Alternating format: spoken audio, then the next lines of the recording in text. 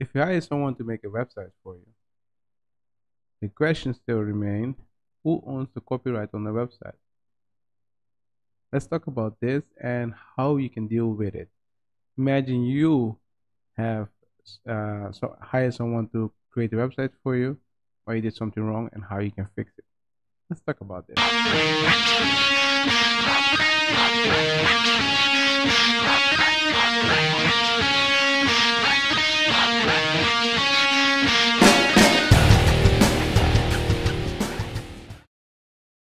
Hi, my name is Martisz. I make daily video about legal, business, and intellectual property. What is intellectual property? Intellectual property is copyright, trademark, patent, and other IP laws. In this video, I want to talk about what can you do if someone make a website for you and something went wrong with the copyright. So I'm going to discuss an agreement with you. I'm going to also give you some solution that you can use. If you're new to this channel, feel free to subscribe. Otherwise, don't. Yeah. But let's begin. It's important to know when someone creates a website for you. So you hire someone to create a website for you, and you have an agreement. So this is you. This is the person that you hire. So the web designer. You have an agreement, and when you have agreement, the person creates a website for you. But most of the time, people accept the terms and conditions of other companies. And the thing is, when they create it, the copyright's still with them.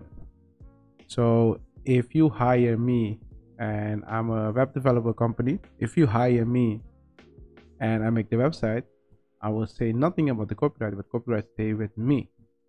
Understand what I mean?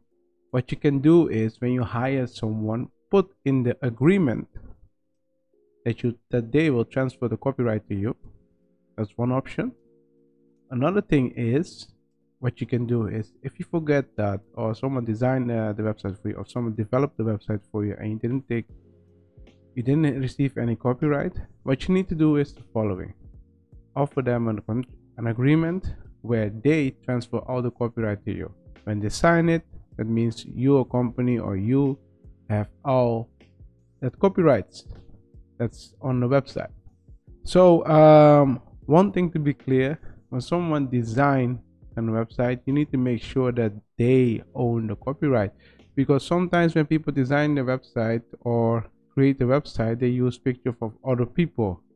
You need to make sure that those people have those rights to transfer those copyright to you. Otherwise, it's not a valid transaction. So watch out for that. So how can you do that? So imagine you pay someone and they already developed the website, and you want the copyright.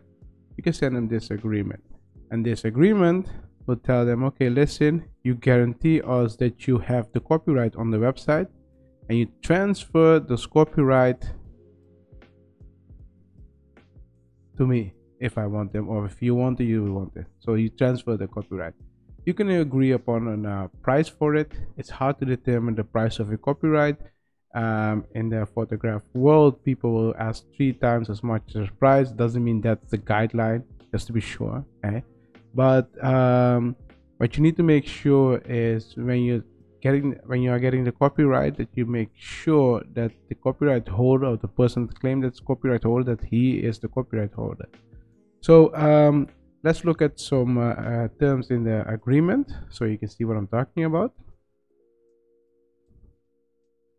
So this is the agreement, and one important agreement is that the author represents and warrants that it is the owner of the copyright in the work described as.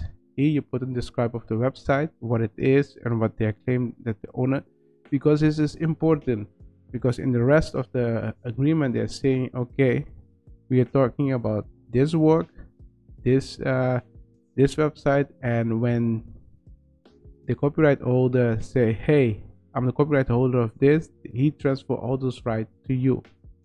That's what they're discussing in this agreement. The thing is, if you want this whole agreement and if you want to use it, you can be a special Patreon member. And if you're a special Patreon member and you're supporting us, you can download this for free.